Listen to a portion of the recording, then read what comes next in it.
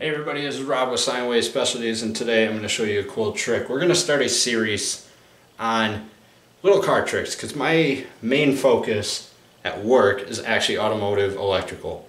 So one of the things I'm going to show you that you can do as a car lover and enthusiast that can actually help you save a whole lot of money and know you got the right product. Today we're going to talk about tachometers. Right? Most of the time when you buy these things, you run into a whole cause and effect kind of deal where you have this drive to get your engine speed under control and you want to know how it works, but yet you don't know how to test it. These gauges, I'll show you. Like the gauge I got here today is an Equus backlit performance one. It's just a basic tachometer. You know, you've seen these things all the time. People are mounting them all up on the dash, 6 1/4 inch gauge. The bigger the gauge, more horsepower, right? Bullshit. Okay, how can I tell? I mean, look at this. This thing's already sitting at like 1200 or 1300 RPM already. And some of these come with resistors. This one comes with a program button. And you cycle between 4, 6, and 8 cylinder. Why is this a pain? Because most of the time guys don't know if they got the right one. What they do is they get in there, they know what their idle speed is, plug in the tach, and they hope the tach reads the idle speed that they know. Today I'm going to show you how to take something like a $30 multimeter that tests frequency, Hz, hertz, looks like this, and that's going to be on your dial, and I'll show you a multimeter in a second here. How you can sit there and you can verify at all speeds of the engine that you actually have your tach set right. You have the right resistor, you have it plugged into the right port, everything is all stable on it, and you can verify all of this just by using a frequency reading off your multimeter. Now, how we're going to do this today is, once I find my eraser,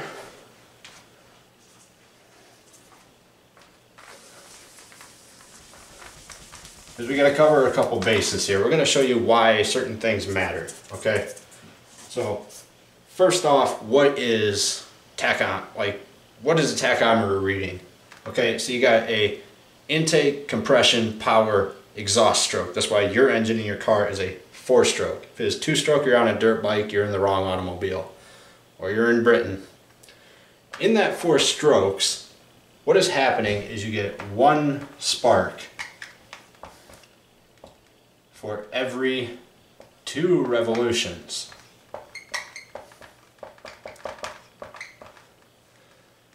In that time frame, what you're doing is you're getting a reading. If you plug this into the coil, you're getting a spark, because what it's going to do is it's going to go down, then it's going to go up, then it's going to go down, and then it's going to go up. That's what your piston is doing in 1 cylinder, okay?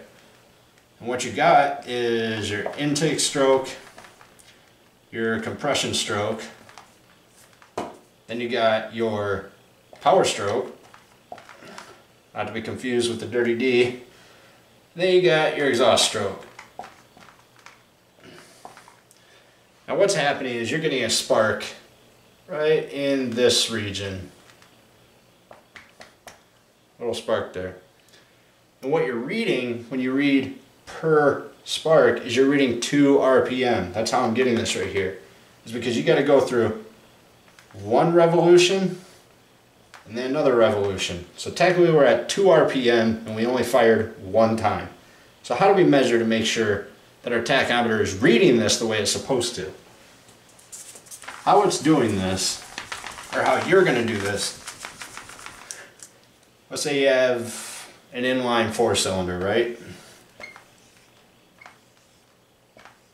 You got 4 piston sleeves, bores, whatever you want to call it. This is the upper view of your block without the head on it. You have a spark plug in there. Each spark plug is going to come out, and either one of 2 things is going to happen to that spark. You're either going to have individual coil packs that will run to each cylinder, or you're going to have a single coil, and that's going to run all 4 cylinders by itself. Now there's 2 ways to test this thing. Up here, most of the time what you're going to have is you're going to have a sense line a ferritic ground, and you're going to have the spark line. Okay, you're going to have 3 wires or more. You may have 5. Or you're going to have this down here, and all this is going to have is a power and a ground and a trigger wire so you can kick the spark to each place. Now if you have these, which is most likely because I'm catering this more to your tuner guys, you young bucks out there trying to do your high power skylines, things like that, what you're going to want to do is you're going to go over here and you're going to take your multimeter and you're going to test frequency at one of these points. At idle, you should be somewhere between 15 and 25 hertz. If you're not, you're running a little bit high. So we'll actually say you should be somewhere between 5 hertz and 25 hertz. When you figure out that you got that, you know you're in the right spot. And it's going to be on one of these 3 wires right here. Depending on your car, it could be the center, it could be the far right, it could be the left. It's hard to say. What you're going to want to do is you're going to want to take your multimeter. You're going to want to take that black lead and you're going to want to put it at ground. Okay? You're going to take that red lead, leads are wires, and what you're going to do is you're going to want to take that little probe that's on there and you're going to want to put it to one of those wires on your coil pack. Alright? Ground is anything steel. Not on your strut center bolt or anything like that, because that's all rubber mounted, it's insulated. But you're going to want to put this on the body somewhere. Say a bolt holding the firewall together, the engine down, the negative of the battery post is the best place. And what's going to happen is when the car is running, you're going to get a reading on this thing. Now what you need to do when you get that reading, let's say, just throw an example up there. We'll do 2 examples and I'll do a little more explanation. When you get on there, you're going to see, we'll say 17 hertz, right? We'll round it. I'm not doing this with a calculator. We'll say you see 30 hertz. You're a little bit above idle, but whatever. So you're getting 1 spark per 2 RPM. So automatically, we already know we need to multiply by 2. That way it's every single one of them we're accounting for. We're accounting for all the ones that are sparking and all the ones in between. So we're doubling our number, all right? Then we have to multiply it again, because guess what? Hertz is cycles. Whoa. And I'm teaching. Hertz is cycles per second. What we need is we need cycles per minute.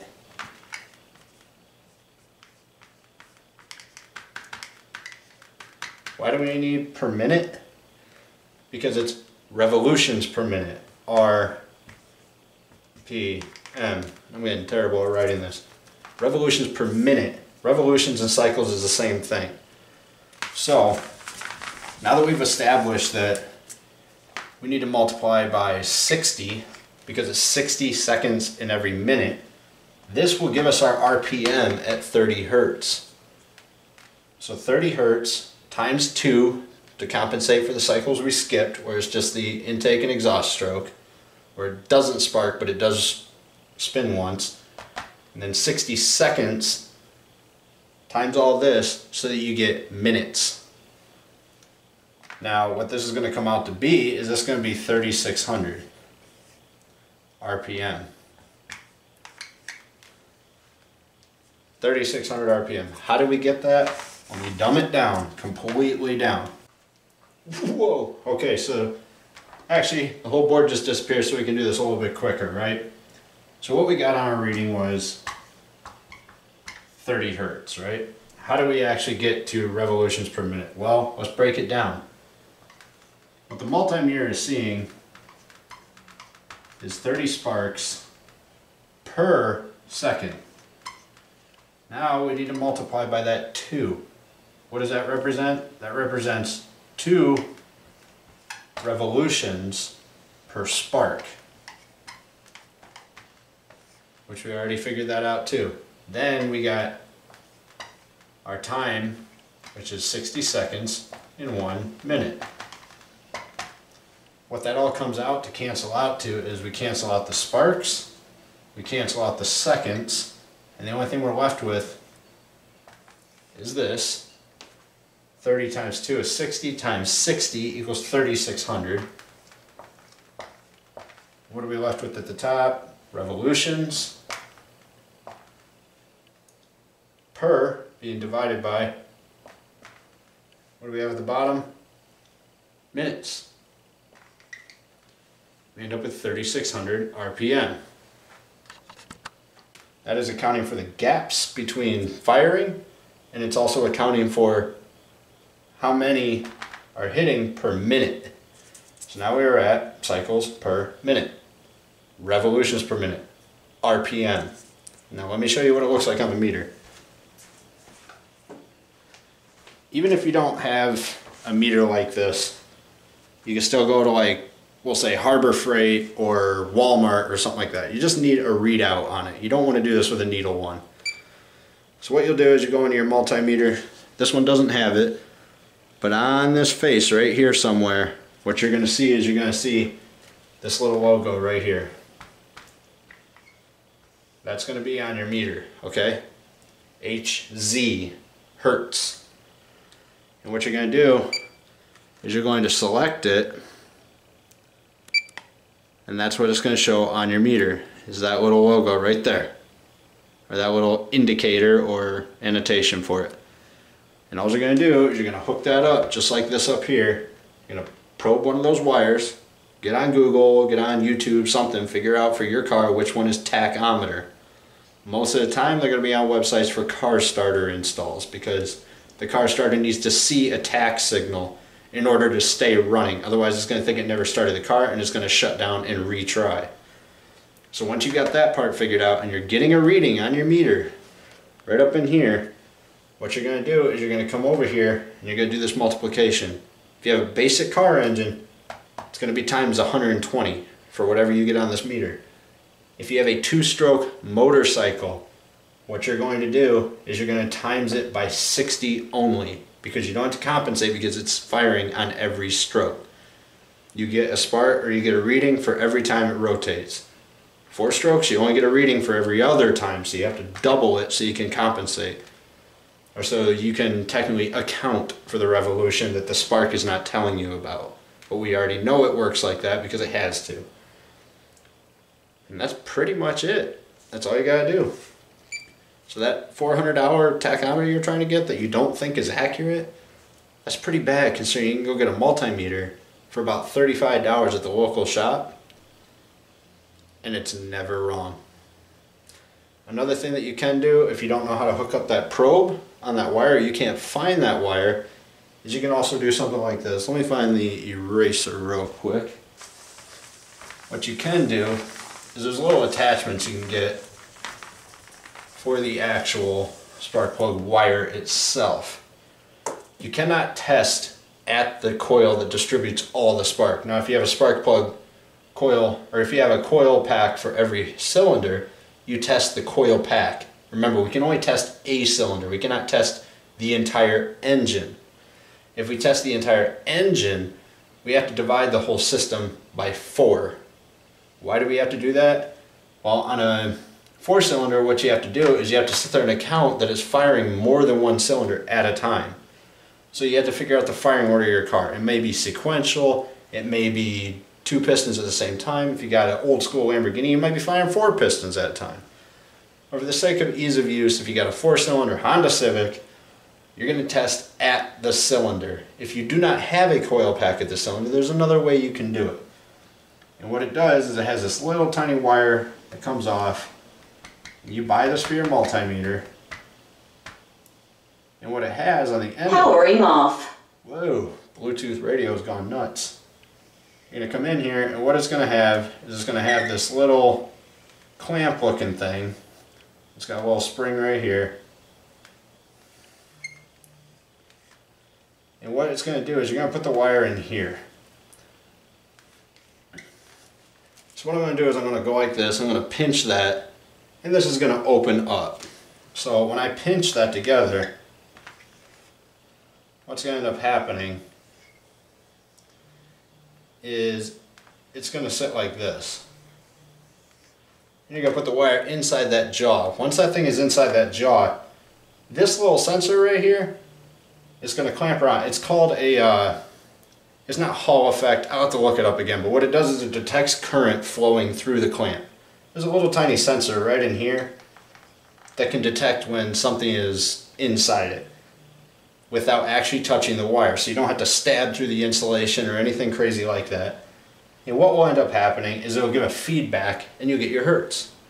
I think these things are probably roughly around, we'll say 30 or 40 bucks. So like $100, you can test all your buddy's tachometers, you can test engine RPM, you can test the maximum RPM, because most of the time on these, and actually it's on every one, see a little button right there that says min max? What you'll do is you'll turn your multimeter on. So you can essentially dyno your two-step if you wanted to. You can figure out what RPM it's kicking on and off at.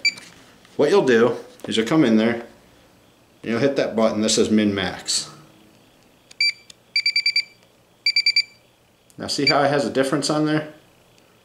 Yours, if it's a cheaper one, will say min or max up in this corner.